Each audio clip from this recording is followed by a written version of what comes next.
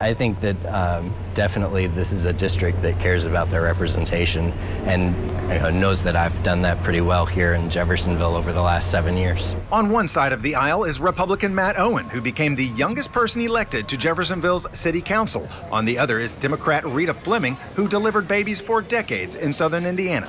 When I go door to door and talk to people, very few have even asked me if I'm a Democrat or Republican.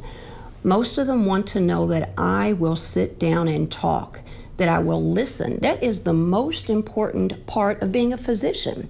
Both pledge to continue promoting economic development, but differ on whether to raise the minimum wage. What we really need is help with our workforce development.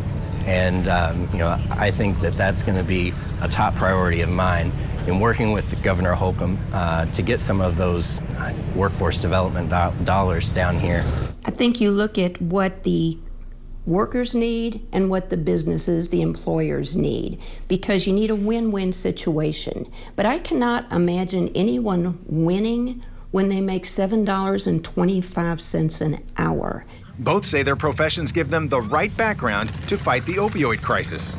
There is a lot that we can do about that in terms of prevention in schools, in terms of identifying best practices that physicians and hospitals can do, other issues, other ways of controlling pain. My experience and my background working on the ambulance, in people's living rooms, helping them as they're going through this right now.